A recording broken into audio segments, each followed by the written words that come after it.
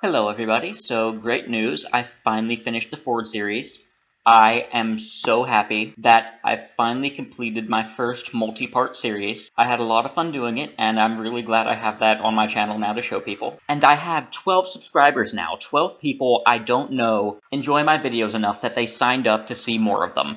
I am so happy. Thank you guys. I love you. You're the best. So what's next? First up, I want to announce that I'm going to be putting out videos every other week from now on. I just want to give myself more time to research things, and I want to avoid putting out low-effort, low-quality videos in between my good content.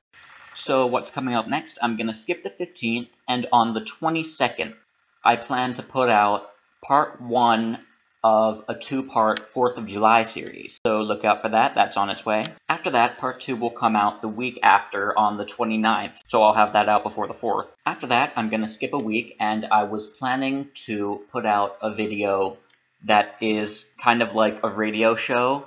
The goal's like between a half hour to an hour in length, and the theme is music of the Cold War. So I'm just gonna give a little background to each song and then play the song with lyrics.